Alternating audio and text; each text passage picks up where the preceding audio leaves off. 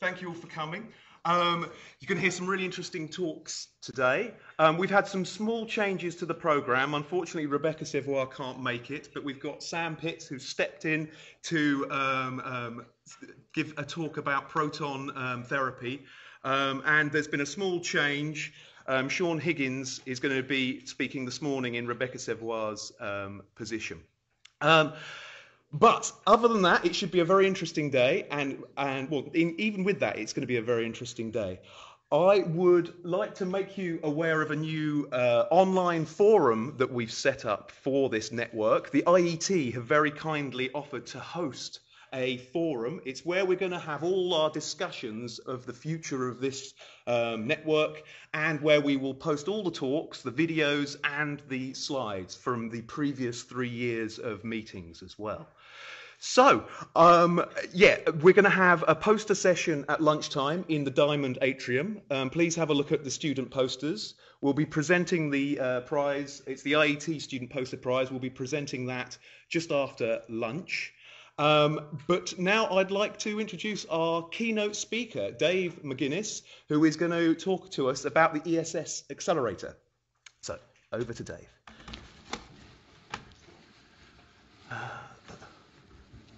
It was this one, engineering.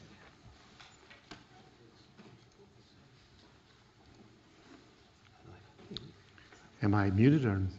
Okay. Also, if you give me a heads up when I'm halfway through instead of 5 minutes, that would be great.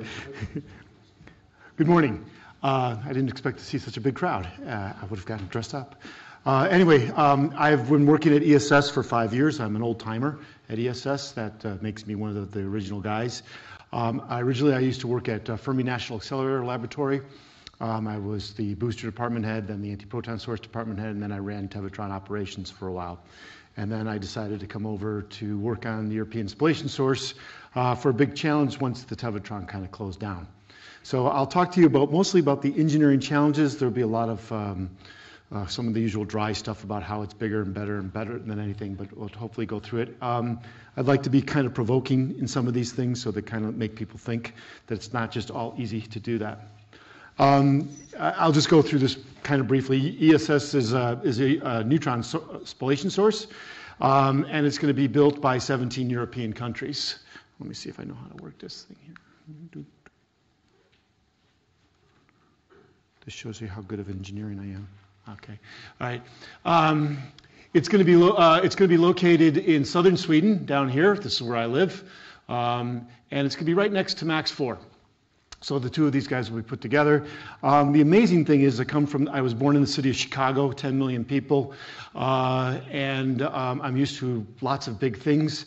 And I'm amazed every time I think about this. A country of 10 million people is actually going to put in the largest spallation source and one of the brightest synchrotron light sources in the planet for a very small area. So it really, I think, is a huge challenge just even to get the people there, and even get the people to think how big of a deal that they're building here. People who've built accelerators like you guys know how hard it's going to be. Okay, I know you guys here are experts at neutron spallation, but I'll just go over it anyway. The neutron spallation source, it's a measure for doing neutron scattering measurements. I'm not a neutron scientist. I have no idea how it works. I just listen to people. But basically gives you a complementary view of matter, okay? So that is my test stand in Lund is leaking right now, so they're calling me.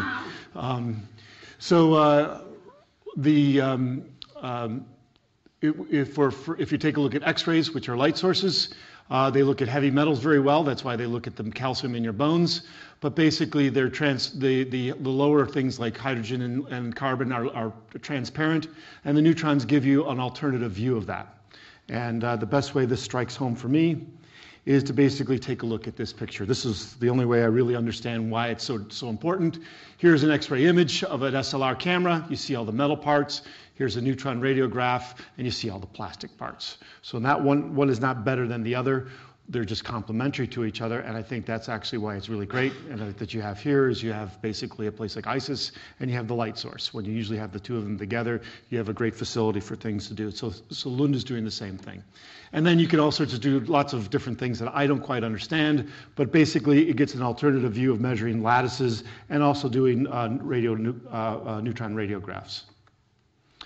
Okay, traditional neutron sources, they're reactor-based.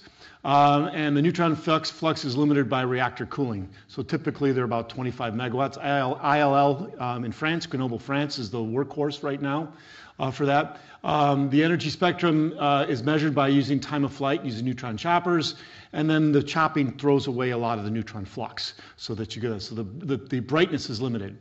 Spallation sources consist of a pulse accelerator that shoots protons into a target and kind of peels those neutrons off, and then those neutrons are then guided in by guides into the experiments. The pulse nature of an accelerator gives the neutron brightness, whereas the average flux for a new reactor can be very high. It's not very bright. So looking for rare processes is a much better way of doing it with a spallation source than it is with traditionally a reactor. So if you really want to look at rare processes, then a pulse accelerator is the way to go. Okay, so typically a spallation neutron source, I don't know much about ISIS, and I apologize for not putting it up there, but I do know about SNS. You basically have an accelerator. There's usually a compression ring in the accelerator, and then you have a target, and then you have your instruments coming off the target. So that's the standard thing that you have with this, and I think ISIS is similar to this. Okay, so what's so different about ESS? ESS is the biggest thing. It's the headline number. It's 5 megawatts. SNS is 1 megawatts. I think ISIS is around 200 kilowatts. Okay, so 5 megawatts is basically, that's one of the biggest things about it, which is 5 times greater than the SNS, than the NSS beam power. That means that the total proton energy per pulse will be 360 kilojoules. Okay, and you can think of this, a military hand grenade is about 400 kilojoules. So each pulse is basically a military hand grenade. Okay, so it's quite intense. The beam brightness is proportional to the number of neutrons per pulse, and the 360 kilojoules is over 20 times greater than the SNS total production energy per pulse. Okay, this is a big deal. This is really hard to do. It's one of the hardest parts of ESS is actually the brightness. So short pulses, neutron sources, are, let's see, does this work here? Because my neck is going to get craned down. Yeah, cool. Okay, good. I'll get a sore neck if I keep doing this. Okay, typically for the neutrons are cooled by a moderator downstream of the target, and the time constant of the moderator is about 100 milliseconds. Okay, so basically, I look at it as kind of like a cold balloon. You just basically put you pull your neutrons off the target, and they come into this cold balloon, and they get thermalized by bouncing around in the moderator. So what you need to do with short pulses, you have a LINAC, and the peak power of a LINAC is limited by how much energy the klystron can pour into the beam. So the peak beam current is rather low in LINACs. So if you really want to have a lot of beam current, use a compressor ring. And a compressor ring are typically around in the order of 300 meters in circumference, which usually means about a microsecond in pulse length. All right, so that means you take all your energy and you put it into around a microsecond of pulse length. And at that point there, you have a microsecond of pulse length, and basically what comes out is 100 milliseconds of neutron flux. So you have this pulse come in here, and then it slowly dribbles out. So what this does is stresses the heck out of the target. Okay, you really shock the target very hard, and that's the limitation to SNS, is basically how hard you can hit the target. If you try to go into any higher beam power, like make the LINAC stronger, then basically the target can't handle it. So SNS's upgrade path is to have 2 targets. Okay, and 2 targets is not really is kind of a logarithmically pretty slow way of doing things. So the idea would be is try to get the pulse length to be as long as the moderation time constant. There's a proposal done by me a long time ago when I first heard about this. Well, I said, well, if you do that, then you can maybe do some of these fast kickers that you can come up with that the people in the ILC were talking about from the compressor rings. Is basically take fast kickers out. Because originally the neutron folks were thinking about having very large rings, and I said, no, you could probably do fast kickers. So people could look at this paper here, and this might be the future, I think, of neutron sources, but it's hard to do, is to take a compressor ring, which is very nice to have, but basically pull the pulses out one at a time over a long period of time so you don't stress the target. So that's a challenge for people in the future. Okay, so what ESS does, it uses the long pulse concept. So we do get rid of the compressor ring, and it has some really nice features, it has some bad features to it. So then you take the 360 kilojoule and you spread it over 3 milliseconds, okay? Then at over 3 milliseconds, that way the amount of energy deposition on the target is spread over a much longer period of time, so you're not shocking the target. The trade-offs for that thing is that then you have to have design your experiment, and I'm not very good at understanding what you do, but basically you have longer beam lines, you have more complexity in how you design your experiment. You still have the issue with the long pulse that you need to chop at that point to do time of flight measurements. So that will limit your beam brightness because you have to do some chopping on there. So basically it's a big struggle between having really beam brightness and not blowing your target up. So the most difficult thing about ESS, it's not the accelerator, it's the target. The target is going to be made out of tungsten. It's going to be a large wheel that rotates. There's some issues whether or not we're going to actually put it in a helium atmosphere or we're going to put it in its own vacuum, because the problem is that now once you have the target, the next part is the beam window between your accelerator and the target. And ESS is in the regime now where the beam windows we're really worried about how to make the beam windows. Okay, the big thing is ESS is a construction. That's unbelievable. And in Europe, when you dig a hole, you usually finish a project. Unlike the United States, when you dig a hole, you sometimes forget what you're doing and you fill it back in like the SSE. Okay, so we're actually, we have, it's really funny to work with the Swedes sometimes because we have very shiny floors. We said, we don't want shiny floors in the tunnel, but you're getting them. So we have very shiny floors in the tunnel. So anyway, so it's really an amazing thing. It's incredible how fast the civil construction is going. ESS is supposed to cost only a mere 1.86 billion euros. The accelerator is 500 million euros. That's a challenge for us. If anybody takes a look at an accelerator of this complexity, when we first did the cost estimate, it was about 700 million euros. And then we did some things to chop it down, and I'll talk about that in a little bit. So it's going to be a real challenge to make this for 500 million euros to do that. This is basically profits are up, sales are up, all that kind of stuff. That we'll see whether or not that actually happens.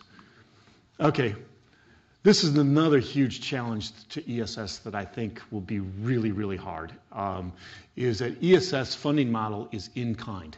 And so basically, Sweden, Denmark, and Norway, which is the big S, little d, little n, hopefully no Danish here or Norwegians will tell this, but basically the Swedes are doing most of the muscle in digging that hole.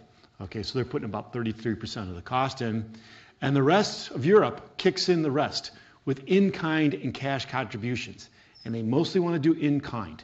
And in-kind means you bring over your cryo module, you bring over your pieces of equipment to put it in there.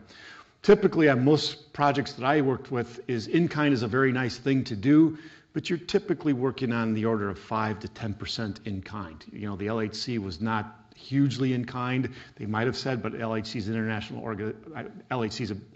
CERN's a big international organization. But typically, you do most of your work in-house, and you farm out a little bit with in-kind, because the biggest problem with in-kind, it's the interfaces. Okay, so, and I'll talk a little bit what goes in there with that. So this is a real challenge. The next thing is the schedule. The schedule, we didn't ground break till 2014, and we say we're going to have beam by 2019. That's amazingly fast. Okay, that's just a blink of your eye. And it's kind of funny when you walk around Sweden and you sit there and say, "What are you working on? And why are you here?" And I say, "I'm working on ESS." And when's it going to be done? 2019. Go, what's taking so long? So most people think of these projects in Sweden, they think that this is way too long of a time scale. Anybody that's built an accelerator says, whoa, this is lightning fast to build something this quick. Okay, so I'm an accelerator guy. I'm mostly RF accelerator guy, so my expertise is limited to certain things. The ESS LINAC has a picture here. This is a picture I did a long time ago, and I still like this picture because it was Google SketchUp, and I can do this. And when I was the RF group leader, I said, what is this going to look like? And I said, I know a klystron's about this big. We're going to have over 100 klystrons sitting in this LINAC. Okay, and basically we have this LINAC that's 500 meters long. And if you take a look at that, it's supposed to cost on the order of 500 million euros. That means that every time you take a foot, or this is 1 million euros, 2 million euros, 3 million euros, so on. And people don't quite understand that, especially when it comes according to civil engineering. Civil engineers want to compress you, make you smaller. And you take a look at the civil engineering cost, it's about a factor of 20 less than the accelerator equipment cost. And this is one of the struggles we had to fight all the time, is trying to make sure that we can preserve enough space in there, because don't skimp on space. It's really the equipment that costs a lot of money after when you get done.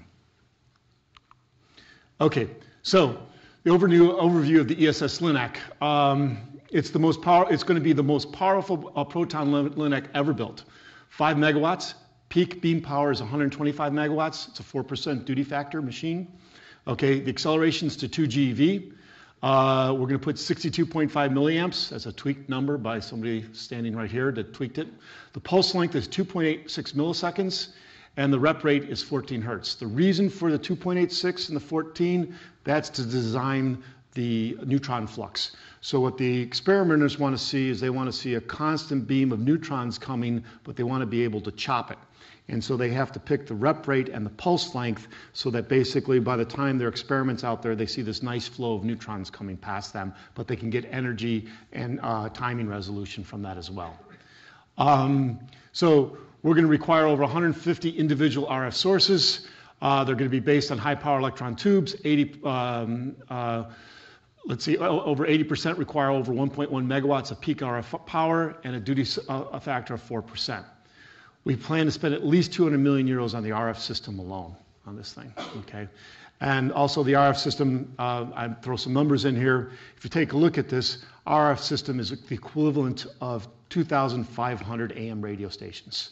An AM radio station is 50 kilowatts.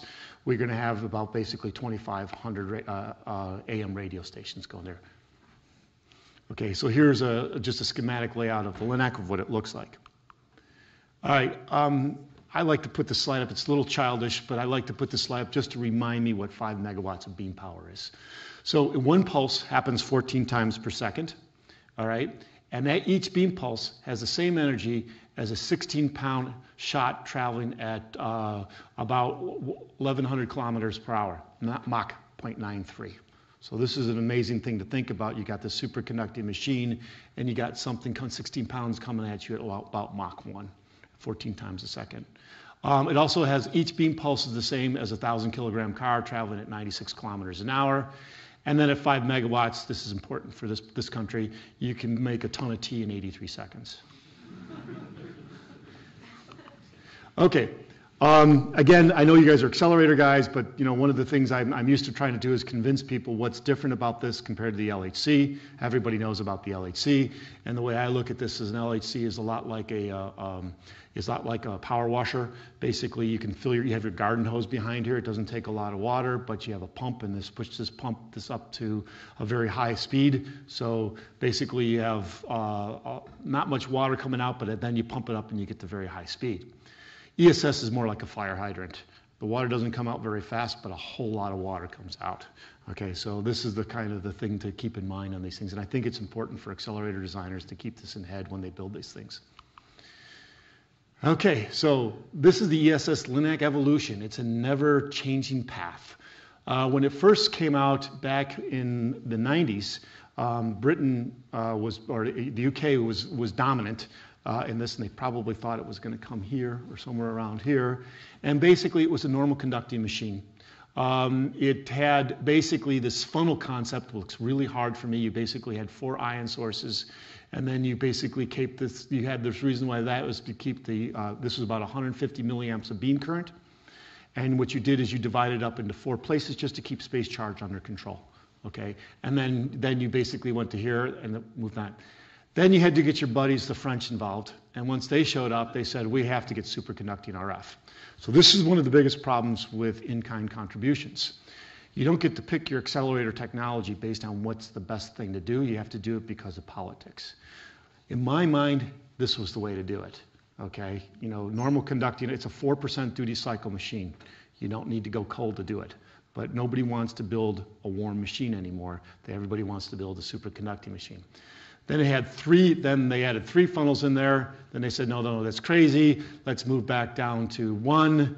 Move back to 1 funnel. Then it went back to 2 funnels, and it kept going back. Then let's use ILC technology. ILC technology doesn't quite work. Finally, 3 or 4 of us showed up, and we basically had to come up with the next design.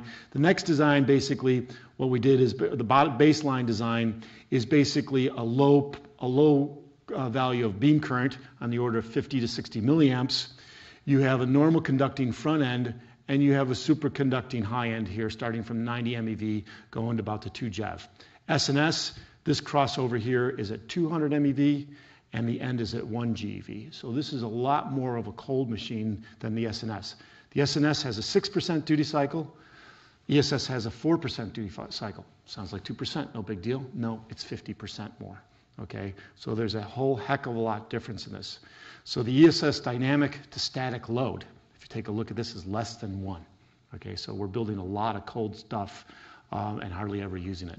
But again, we're building it, and I can't complain anymore, but it would, the politics of in-kind makes you go to different places.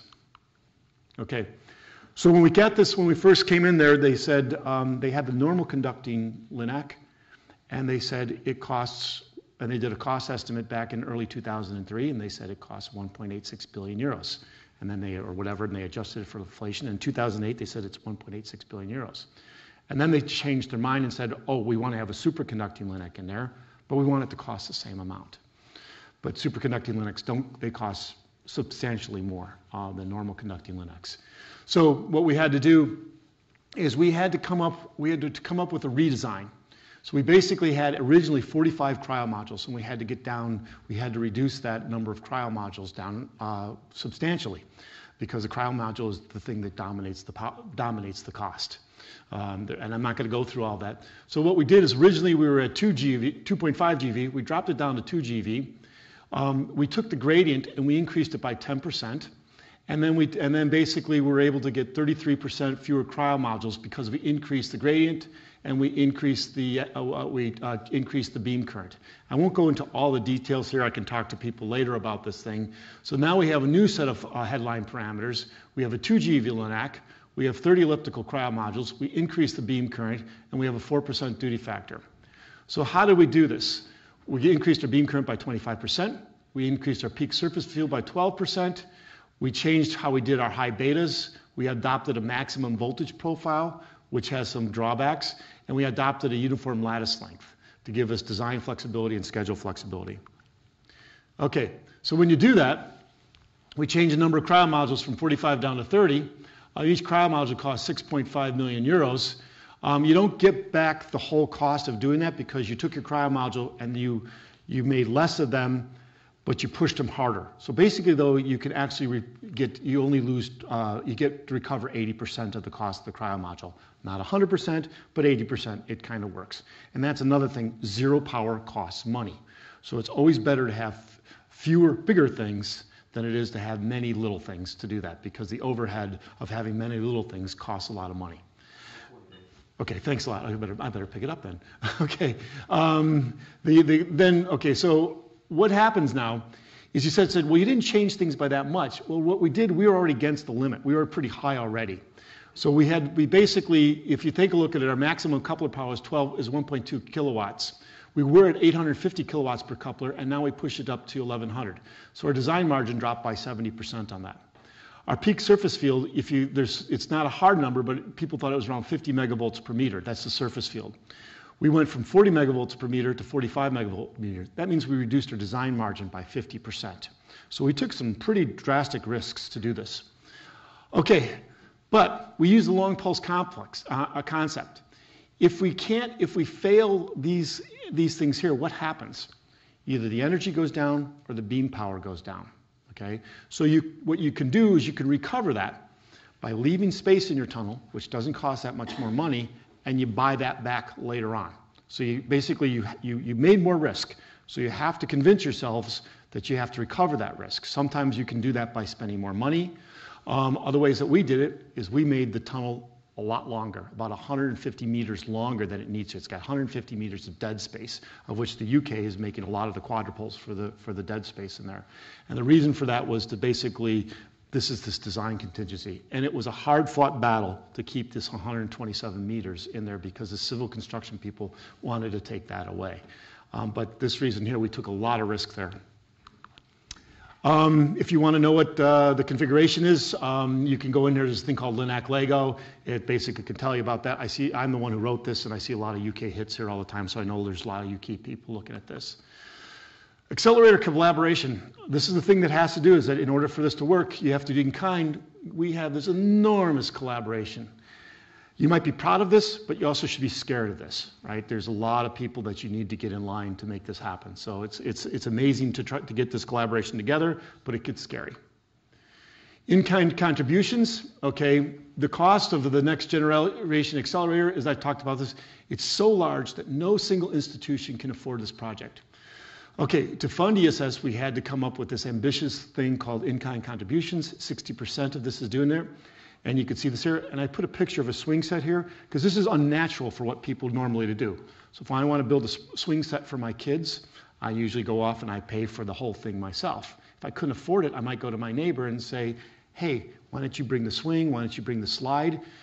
And normally he would say, go to hell, I'll just get my own swing set together. But if you want to make the biggest swing set ever, then you pool together. But how do you convince that guy to buy the right swing, the right slide, and so on? It's a very unnatural way of working, and we see this as a struggle all the time.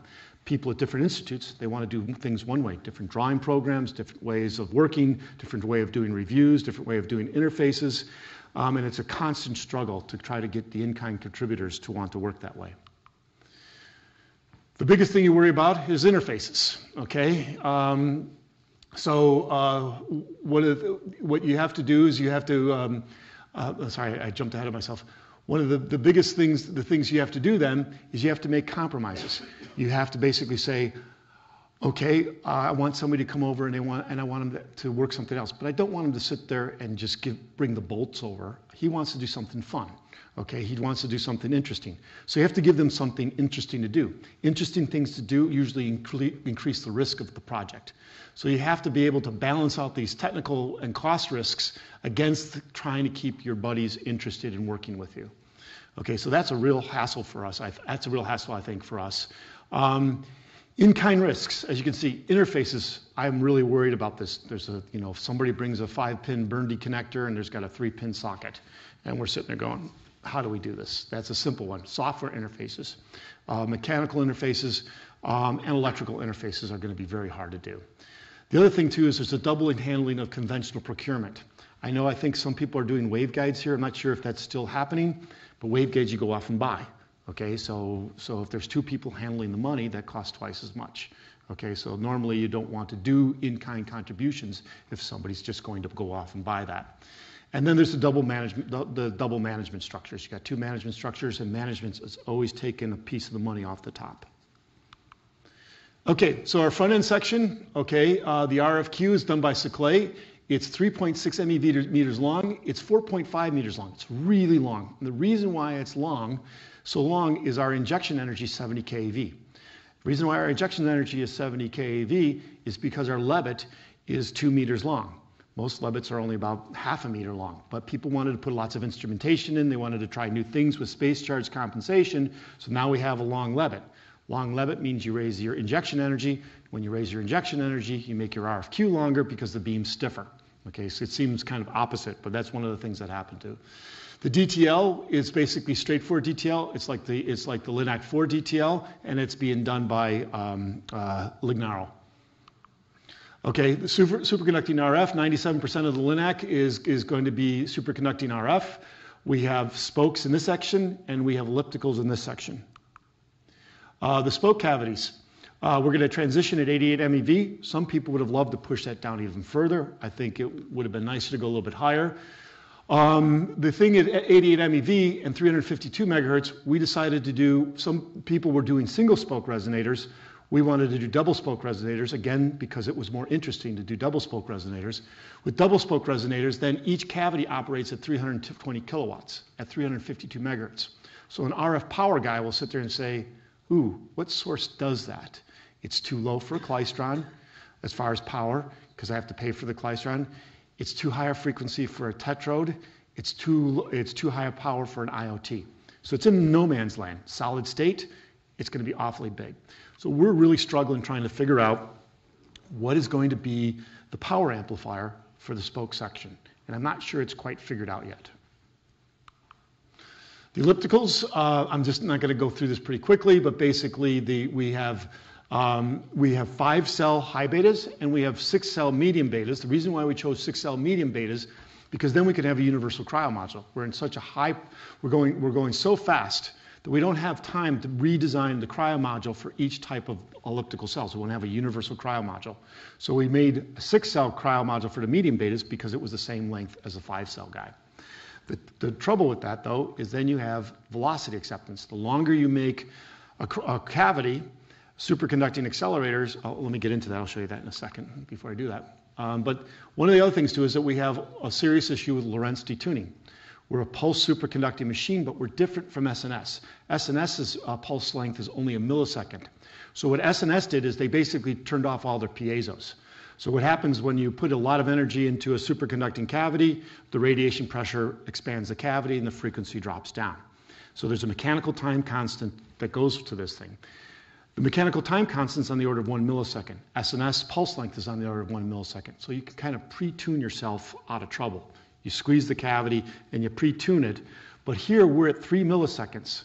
So basically we can do some pre-tuning, but then the mechanical time constant is long enough that we'll drift out of that. Thank God we have a lot of beam current, but we paid with that with a lot of klystrons.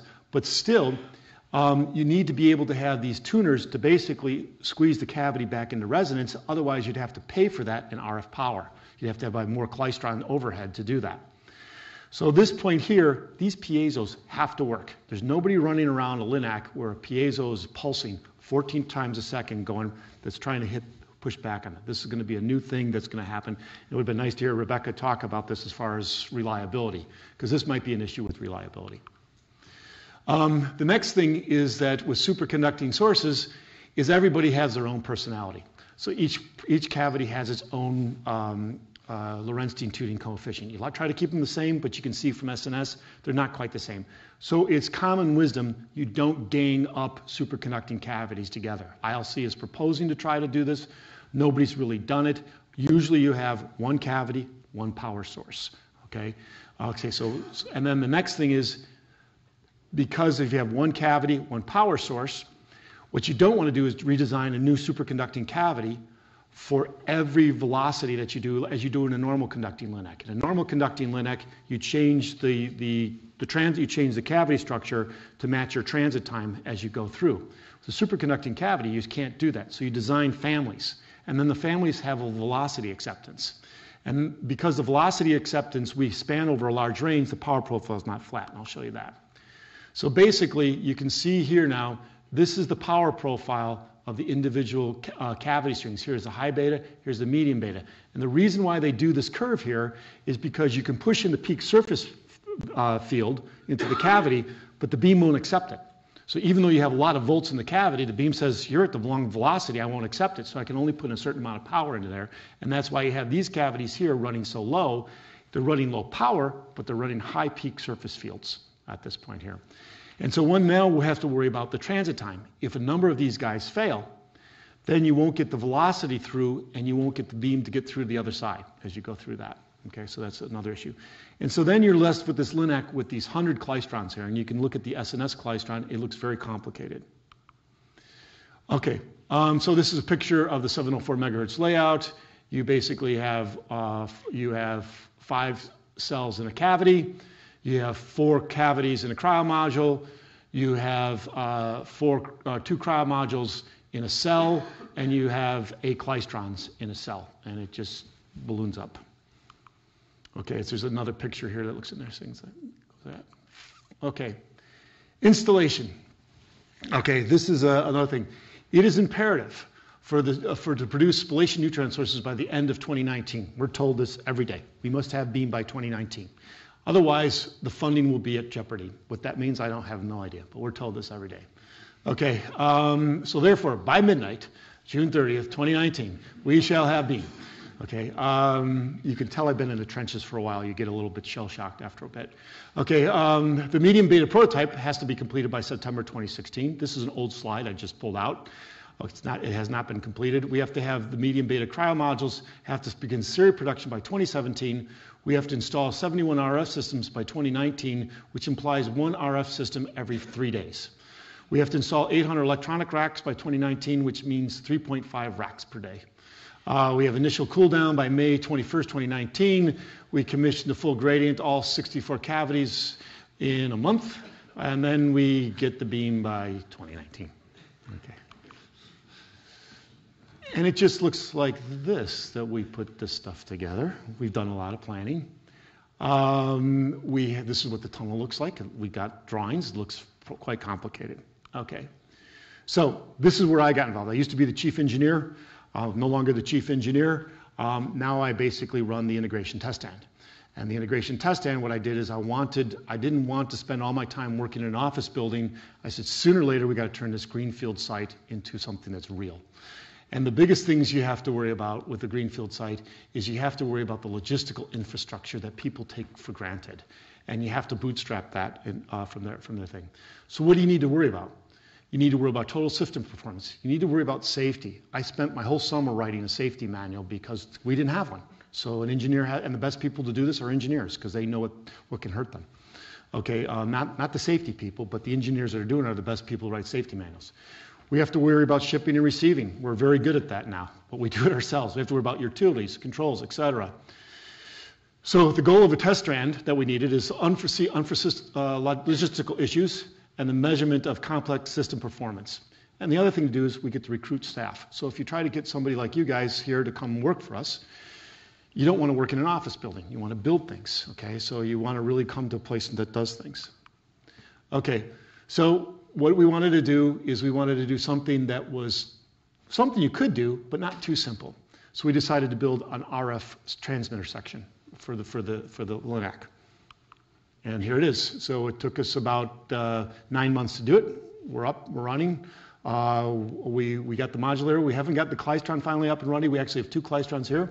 What we did is we bought CERN a modulator, we gave it to them, and then we took it back.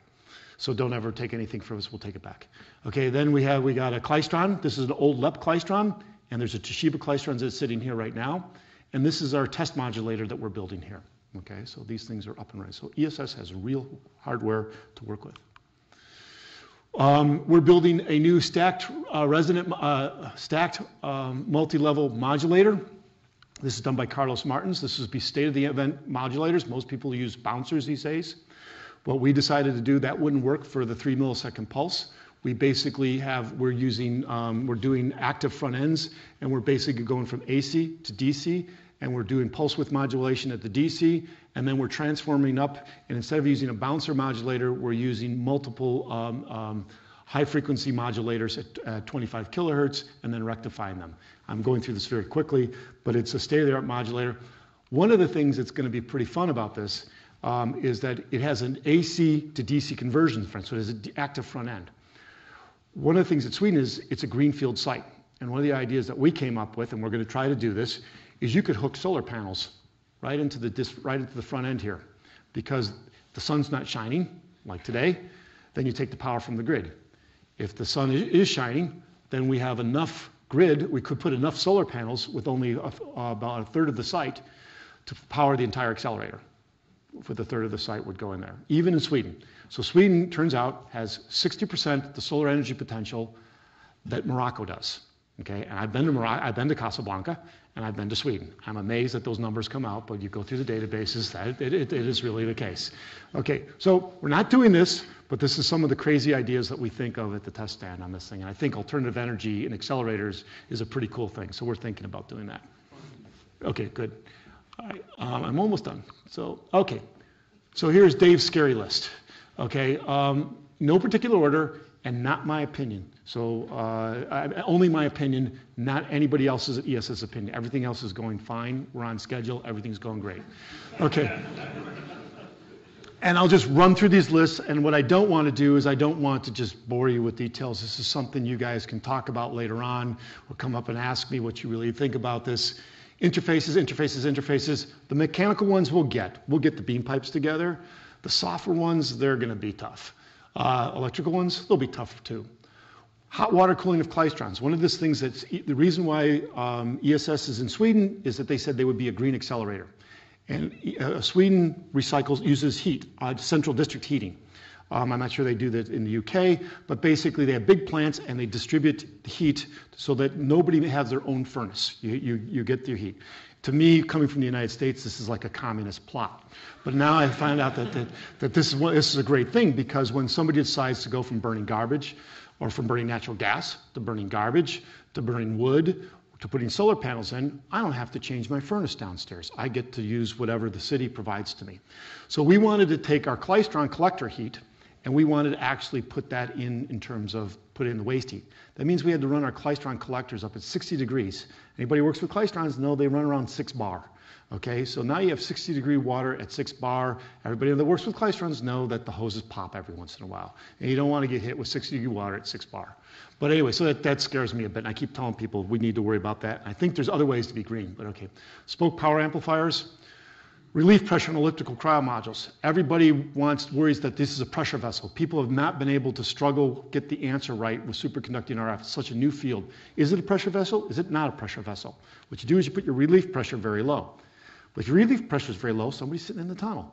Okay, and that means that valve can pop off when somebody's in the tunnel. And you got to be careful, because you don't want to be squirted with a bunch of cryogens.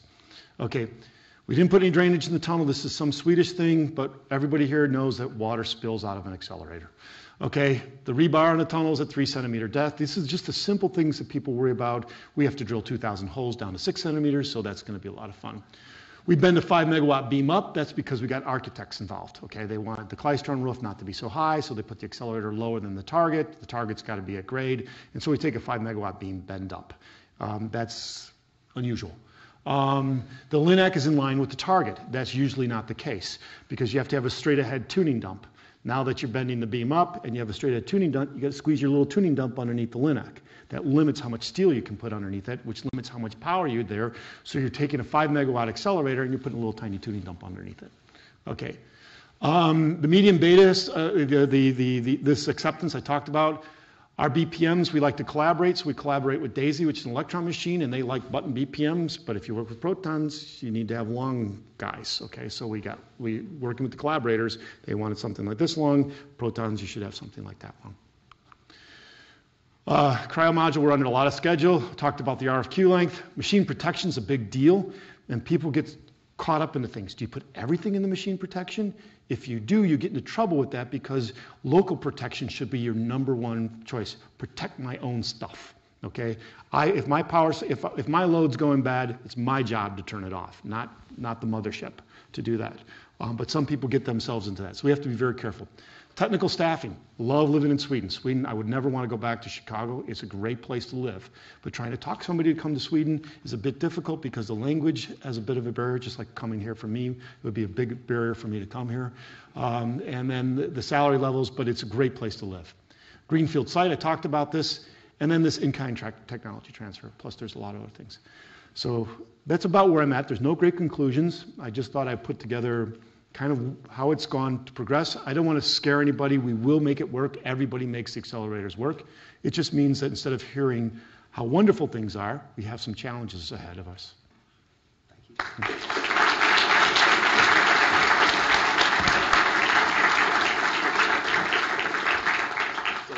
Thanks very much, Dave. That was very interesting. Any questions today? Got time for a few questions. Steve. Oh, hello.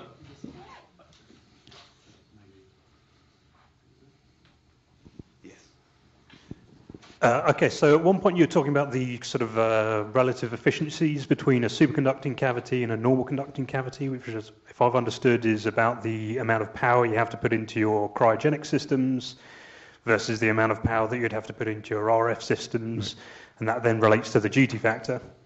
So is there a sort of rough rule of thumb where a duty factor level where there's a break-even point where you then go to superconducting cavities? It depends on what you value. Again, there's also people talk about civil construction costs, and that's a big deal for somebody like the ILC that drives that. For operational costs, the break-even point that we have for the cryogenic costs compared to the cryogenic plant is somewhere around 10, 15 years out, and that's way past, that's a little too long. My own personal view, and people talk about this, I think you should have at least a 10% duty factor, okay, and I think you should at least have a dynamic to static load ratio, dynamic to static 3 to 1. Those should be the gut checks. But SNS is not like that. ESS is not like that. PIP2 is not going to be like that. However, LCLS2 is totally like that. I mean, they're almost all dynamic, low static. And then the other thing too is the thing is that you design your cryo module that when you're for the dynamic loads, the dynamic heat loads, and when you're in the tunnel, that dynamic heat load goes away, so your accelerator is actually very much safer on that thing. So it really needs to be looked at. I like superconducting RF. I think it's a lot, but people need to really start asking themselves about this. For a proton LINAC, it's hard to justify. And the other thing to take a look at is those power curves. So we talked about the cryogenic costs. You got to talk about what you're doing into the collectors of your klystrons. So those klystrons are sitting there. You're going down like this. The beam won't accept the power, and your klystron is sitting up there biased for the full enchilada, right? It's up there sitting there, and you're not using it. So you might as well make the cavity out of mud at that point, right? It doesn't make a difference. So that's why copper structures are great. All klystrons, they're running full out right when they're supposed to be doing that. Okay, with a superconducting cavity, it's not. So I proposed a few years ago of using IoTs. But the problem is you need to have megawatt class IoTs. So we came up with multi-beam IoTs. We just got it first tested at L3. It is working. And the nice thing about a gridded tube is that you can run in class C, and then you can make the efficiency there. So I think if superconducting RF is going to make its way into the proton world, it needs to really start addressing how efficient these RF power sources are. That to me is the biggest issue. Any other questions? Yes. Do you have a sweepstake on when your startup date will actually be and when you'll get to 2019, 1 megawatt? June 1st, 2019. You bet a month's salary on that? No, June 1st, 2019. You guys can guess. It's tough. I don't know how to do it. We'll see. It's tough. But it's politics, right? So we have to see what they do. Okay, any other questions? No, okay, so let's thank Dave again for a very interesting talk.